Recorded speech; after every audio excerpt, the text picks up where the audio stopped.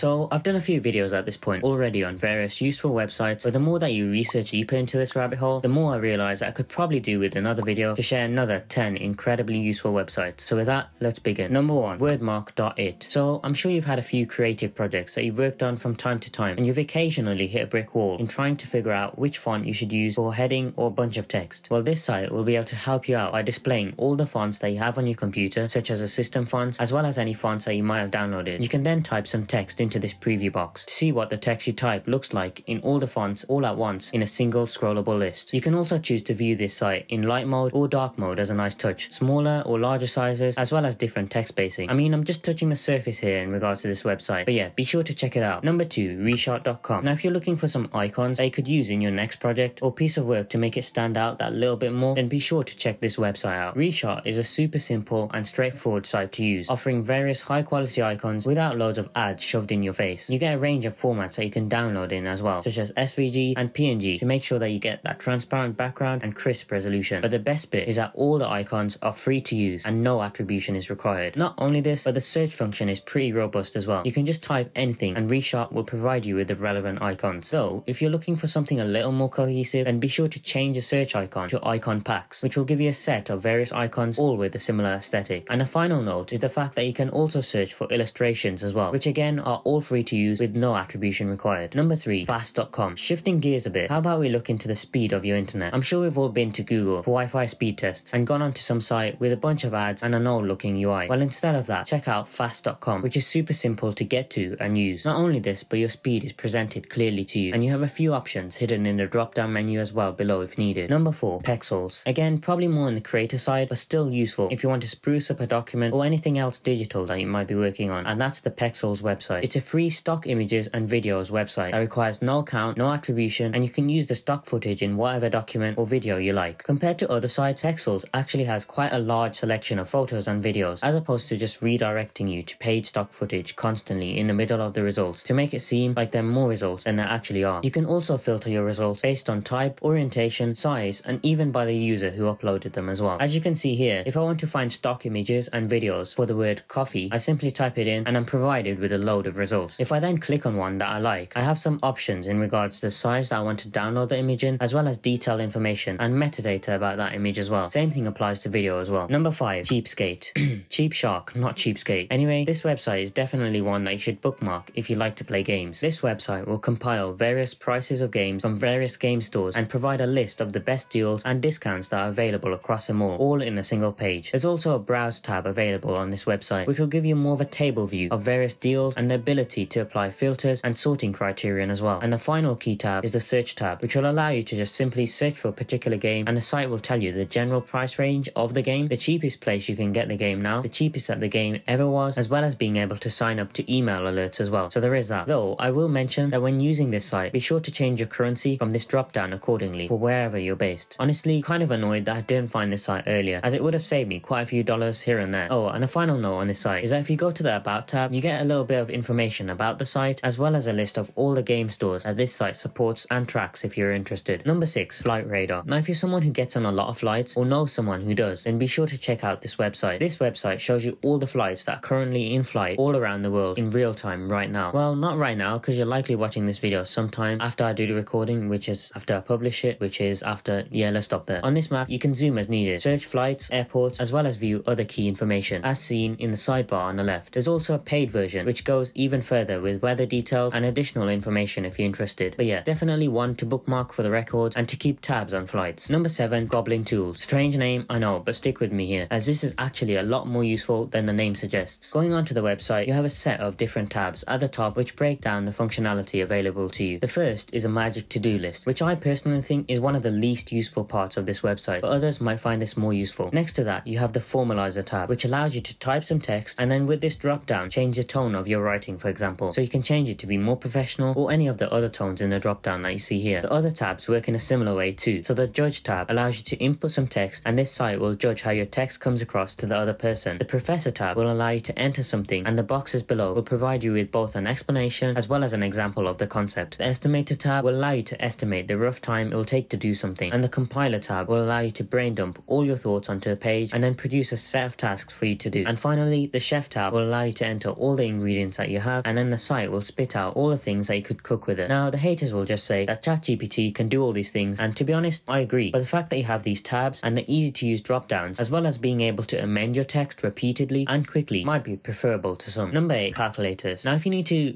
calculate something that doesn't happen to be pure maths, then be sure to go to this website, which will provide you with a full list of various calculators for a range of different niche things. This ranges from a house affordability calculator, a fat intake calculator, percentage calculators, engine horsepower calculators, and even one to calculate the surface area of your own body, which is interesting to say the least. You get the idea. Not only this, but in each of the calculators, you get some additional text regarding that subject matter to give you a better idea of what's going on and what certain calculators mean. Number 9, Photopeer. Now, what's also pretty useful is Photoshop, but it turns out that you actually have to pay for that, and it's not exactly a website. So if you're not a fan of the 7 C's, then be sure to check out the Photopeer website, which will basically provide you with a free alternative to Photoshop in your browser, allowing you to quickly upload a photo and edit right away without needing to install any software. Super handy if you're on some other computer and just need to make some quick tweaks to an image. Oh, and while we're on the topic of photo editors, I'll also mention the Pixlr editor as an honorable mention, as it seems to be quite a bit more modern in appearance and also offers some AI features and whatnot, like most things nowadays. So yeah, if you want the closest, most stock image editor to Photoshop, then the Photopeer website might be your better option. Number 10, remove background. Now, on the topic of editing photos, you should definitely check out this next website, which allows you to remove the background of any image super quickly. The website is pretty clean and minimal, with little to no ads, and masks out what you need pretty well. But if you need to make some amendments, then you can always sort this out in post by erasing and restoring areas for fine-tuning as needed. Not only this, but you can then add other backgrounds to your image and effects to your image as well before downloading if you'd like. And if this is still not good enough for you, then you can even take this image over into Canva for some further editing. But those are only 10 of the many cool and useful websites that you're likely missing out on. So be sure to check out this playlist here, containing over 50 useful and cool websites combined. Anyway, like, share, and subscribe. Thanks for watching, and I'll see you later.